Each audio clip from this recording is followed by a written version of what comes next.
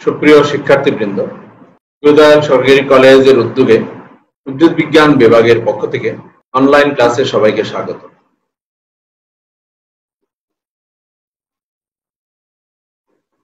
আজকে তোমাদের সাথে সাইটোপ্লাজমের তিনটি ক্ষুদ্রাঙ্গ নিয়ে আলোচনা করব। প্রথমটি হচ্ছে এন্ডোপ্লাজম রেটিকুলাম, দ্বিতীয়টি হচ্ছে প্লাস্টি এবং তৃতীয়টি হচ্ছে মাইটোকন্ড্রিয়া।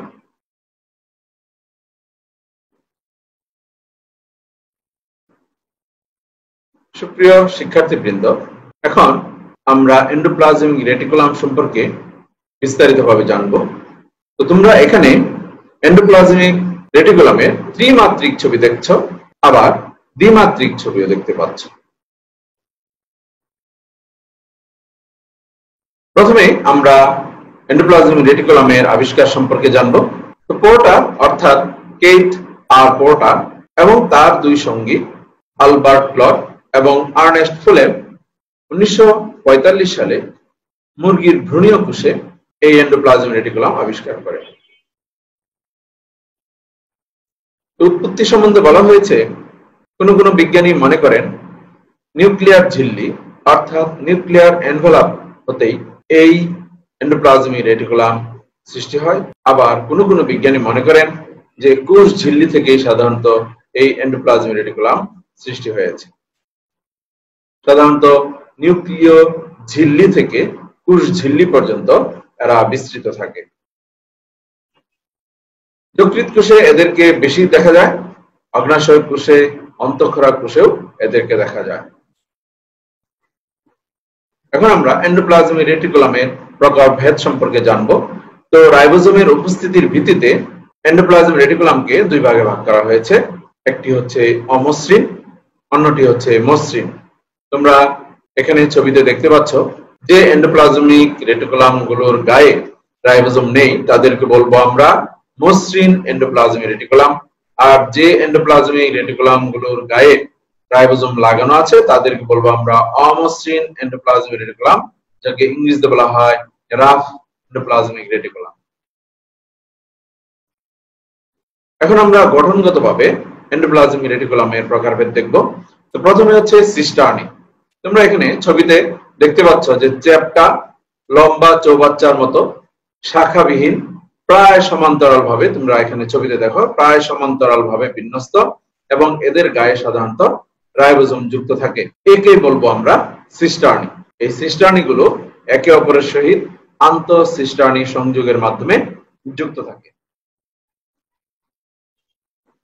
ডিম্বাকার ও আবরণী বেষ্টিত ভেকুলের মতো যে এন্ডোপ্লাজমিক রেটিকুলাম তোমরা দেখতে পাচ্ছ, এগুলোকে বলা হয় ভেসিকল। এবং পাশেই নালিকার ন্যায় শাখান্বিত অথবা অশাখ, এখানে তোমরা শাখান্বিত এবং অশাখ দুটি দেখতে পাচ্ছ। শাখান্বিত বা অশাখ সাধারণত রাইবোজোম বিহীন যে নালিকার ন্যায় এন্ডোপ্লাজমিক রেটিকুলাম তোমরা দেখতে পাচ্ছ, সেগুলোকে বলা হয় টিউবিউল। একটি ভিডিও আমরা দেখে নিই। Karyotic cells. They have organelles, which include the nucleus and other special parts. Cytoplasm, which is the jelly-like substance. Ribosomes may wander freely within the cytoplasm or attach to the endoplasmic reticulum, sometimes abbreviated as ER. There are two types of ER. Rough ER has ribosomes attached to it, and smooth ER doesn't have ribosomes attached to it. The endoplasmic reticulum is a membrane-enclosed passageway for transporting materials, such as the proteins synthesized by ribosomes. Proteins and other materials emerge from the endoplasmic reticulum in small vesicles. সুপ্রিয় শিক্ষার্থীবৃন্দ, এখন আমরা endoplasmic রেটিকুলামের রাসায়নিক গঠন সম্পর্কে জানব। Endoplasmic রেটিকুলামে প্রায় 60 থেকে 70 ভাগ প্রোটিন দেখা যায়। এছাড়া 30 থেকে 40 ভাগ লিপিড দেখা যায় এবং 15 ধরনের এনজাইম দেখা যায়। অমসৃণ এন্ডোপ্লাজমিক রেটিকুলামের ক্ষুদ্র ক্ষুদ্র বিচ্ছিন্ন অংশকে মাইক্রোসোম বলা হয়। এখন আমরা এন্ডোপ্লাজমিক রেটিকুলামের কাজ সম্পর্কে জানব। এটি প্রোটোপ্লাজমের কাঠামো হিসেবে কাজ করে। রাইবোজোমের ধারক হিসেবে কাজ করে। অমসৃণ এন্ডোপ্লাজম রেটিকুলামে যেহেতু রাইবোজোম লাগানো থাকে, এই জন্য সেখানে প্রোটিন সংশ্লেষিত হয় এবং মসৃণ এন্ডোপ্লাজম রেটিকুলামে লিপিড সংশ্লেষিত হয়। এসব প্রোটিন এবং লিপিডের অন্তঃবাহক হিসেবেও এই এন্ডোপ্লাজমিক রেটিকুলাম কাজ করে থাকে।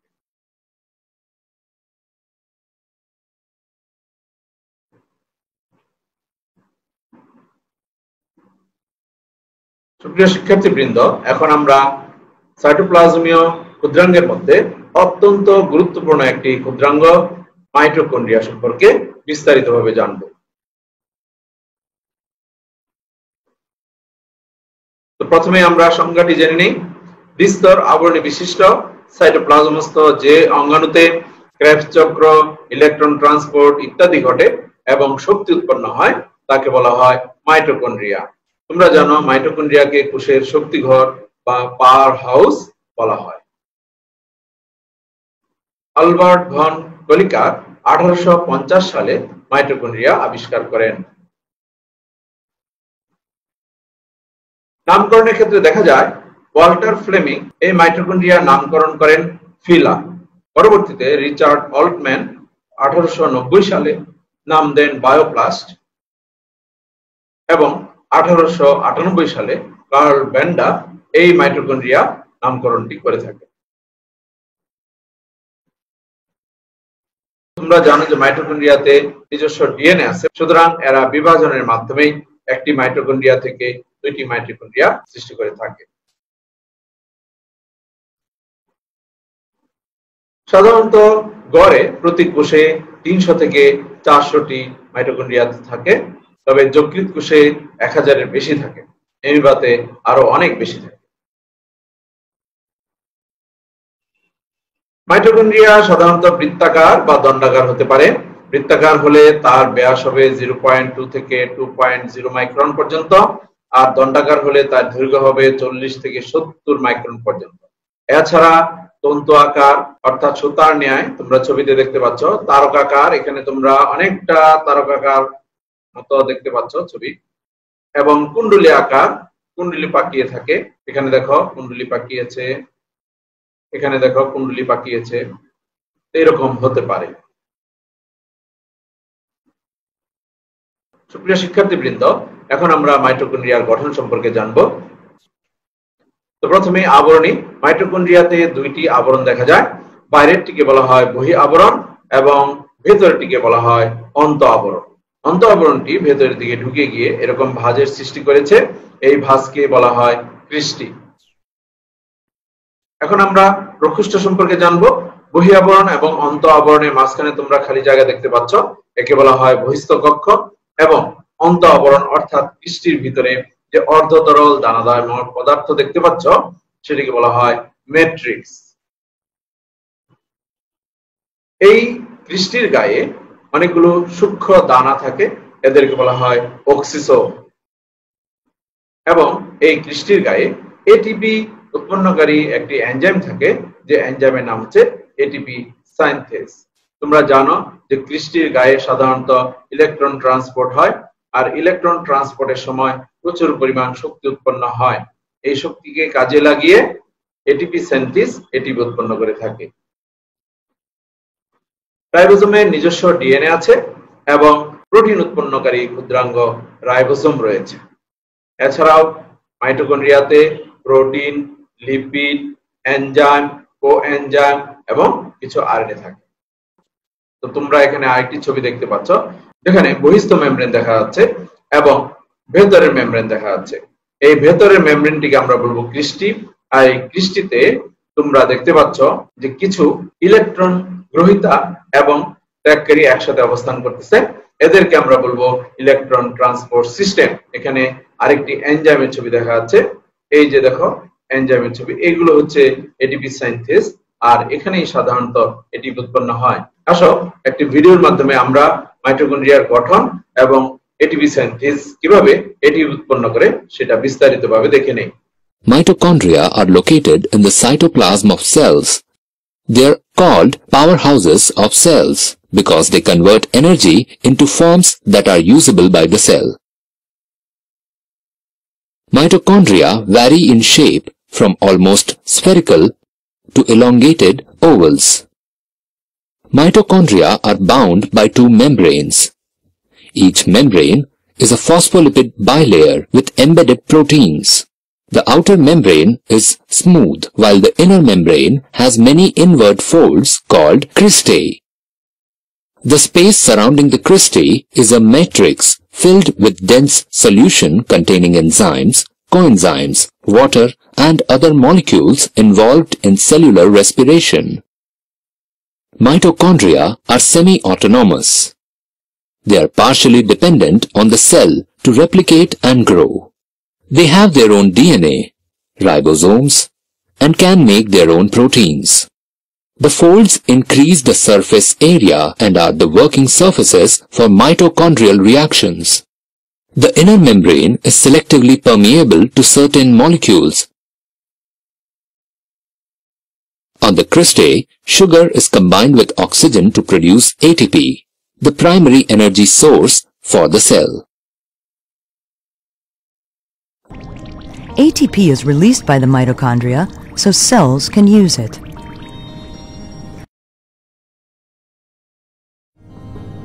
ATP is generated at the inner membrane of mitochondria by an efficient mechanism called oxidative phosphorylation, involving several membrane protein complexes. Nutrients provide high-energy electrons in the form of NADH, which are used by the protein complexes to pump protons from the matrix to the intermembrane space. This continuous pumping creates a proton gradient, where the positively charged protons are attracted to the more negative matrix. When the protons re-enter the matrix through the ATP synthase protein complex, they catalyze the production of ATP. সুপ্রিয় শিক্ষার্থীবৃন্দ, এখন আমরা একটি interesting বিষয় নিয়ে জানবো, সেটি হচ্ছে এন্ডোসিম্বায়ন্ট। মাইটোকন্ড্রিয়া এবং ক্লোরোপ্লাস্টকে অনেক বিজ্ঞানী এন্ডোসিম্বায়ন্ট বলেছেন। ধারণা করা হয় যে প্রকৃত কোষ দ্বারা এন্ডোফেগোসাইটোসিস প্রক্রিয়ায় বক্ষণকৃত কিছু ব্যাকটেরিয়া বিবর্তনের মাধ্যমে এই এন্ডোসিম্বায়ন্ট তৈরি করেছে। তো আমরা ছবির মাধ্যমে বিষয়টি বোঝার চেষ্টা করি। এটি হচ্ছে একটি প্রোটো ইউক্যারিওটা, যার ভিতরে নিউক্লিয়াস এবং অন্যান্য কিছু ক্ষুদ্রাঙ্গ সৃষ্টি হয়েছে। বিজ্ঞানীরা ধারণা করেন যে এই মাইটোকন্ড্রিয়া কোনো এক সময় একটি এককোষী জীব ছিল, যার ভিতরে ডিএনএ এবং প্রোটিন সৃষ্টিকারী রাইবোসোম ছিল, যেটি এন্ডোফেগোসাইটোসিস প্রক্রিয়ায় এই প্রকৃত কোষে প্রবেশ করেছে। এবং একই সাথে তোমরা এখানে দেখতে পাচ্ছ ফটোসিনথেটিক একটি ব্যাকটেরিয়া, যেটি এন্ডোফেগোসাইটোসিস প্রক্রিয়ার ভিতরে প্রবেশ করছে। তার মানে এটিতে ক্লোরোফিল ছিল, আর এইটিতে ক্লোরোফিল ছিল না বলে বিজ্ঞানীরা ধারণা করেন। এবং যেটিতে ক্লোরোফিল ছিল না সেটি এন্ডোফেগোসাইটোসিস প্রক্রিয়া কোষের ভিতরে প্রবেশের পর মাইটোকন্ড্রিয়াতে পরিণত হয়েছে এবং এটি শক্তি উৎপন্ন করার কাজে নিয়োজিত হয়েছে। আর অন্যদিকে ক্লোরোফিল যুক্ত ফটোসিনথেটিক ব্যাকটেরিয়ামটি ভিতরে প্রবেশ করার পর সেটি ক্লোরোপ্লাস্টে বিবর্তিত হয়েছে বলে বিজ্ঞানীরা ধারণা করেন। তো এই জন্য মাইটোকন্ড্রিয়া এবং ক্লোরোপ্লাস্টকে এন্ডোসিম্বায়ন্ট বলা হয়ে থাকে। মাইটোকন্ড্রিয়ার শুষ্ক ওজনের প্রায় 65%ই প্রোটিন, এছাড়া glyceride, cholesterol, lipid, keratin, vitamin E, কিছু অজৈব পদার্থ এবং 100 প্রকার এনজাইম ও কোএনজাইম এই মাইটোকন্ড্রিয়াতে থাকে। মাইটোকন্ড্রিয়ার প্রধান কাজ হচ্ছে শক্তি উৎপন্ন করা, এজন্য একে কোষের পাওয়ার হাউস বলা হয়। শ্বসনের জন্য এনজাইম এবং কোএনজাইম ধারণ করাও এর কাজ। ক্রেবস চক্র, electron transport system, oxidative phosphorylation ইত্যাদিও মাইটোকন্ড্রিয়াতে ঘটে থাকে। মাইটোকন্ড্রিয়া তার নিজস্ব ডিএনএ এবং আরএনএ উৎপন্ন করে থাকে। মাইটোকন্ড্রিয়ার রাইবোসোম আছে, সুতরাং সে প্রোটিন সংশ্লেষ করে এবং স্নেহ বিপাকেও সে সাহায্য করে থাকে বলে বিজ্ঞানীরা ধারণা করেন। শুক্রাণু ডিম্বাণু গঠনে অংশগ্রহণ করে। কোষের বিভিন্ন অংশে ক্যালসিয়াম আয়নের সঠিক ঘনত্ব রক্ষা করাও এই মাইটোকন্ড্রিয়ার কাজ। কোষের পূর্ব নির্ধারিত মৃত্যু প্রক্রিয়া নিয়ন্ত্রণ করে। রক্তকণিকা ও হরমোন উৎপাদনে এই মাইটোকন্ড্রিয়া সহায়তা করে থাকে।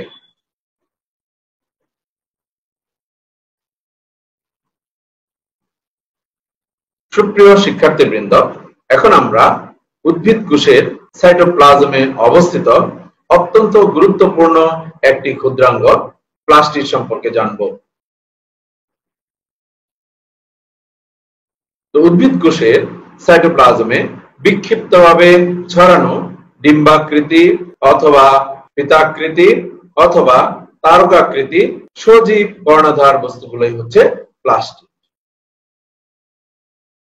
1883 সালে বিজ্ঞানী শিম্পার সর্বপ্রথম প্লাস্টিড লক্ষ্য করেন এবং নাম দেন ক্লোরোপ্লাস্ট। আসো আমরা একটি ভিডিওর মাধ্যমে প্লাস্টিড দেখে নিই।